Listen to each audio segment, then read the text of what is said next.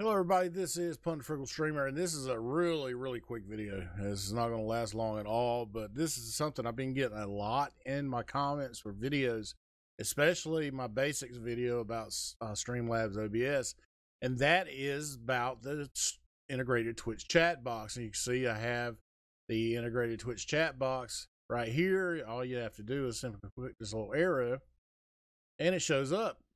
But I usually have mine on the left side, and people are like, well, Dak Pun, how do you get that on the left side? Well, it's really easy, and I'm going to show you real quick. Simply just go to settings, and there, show the live dock, chat in parentheses on the left side. Check that, and boom. It's a miracle. It's right there. Super easy to do, guys. I know it's, something a lot of people have been asking, and surprised me, actually, that there was so many people that were wondering about it. But anyway, so that's how you do it. And that's it. That's a quick and easy video. I hope you guys enjoy it.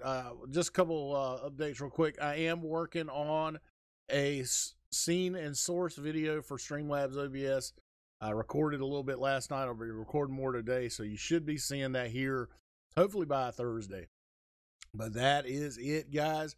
Thank you for your support on my YouTube channel. It has been wonderful, and I just can't say enough about how awesome it is for you guys to be coming over and watching the videos and commenting. And I think we're building quite a little community here with us using different streaming softwares and voice meter and all that good stuff. So anyway, guys, thank you again.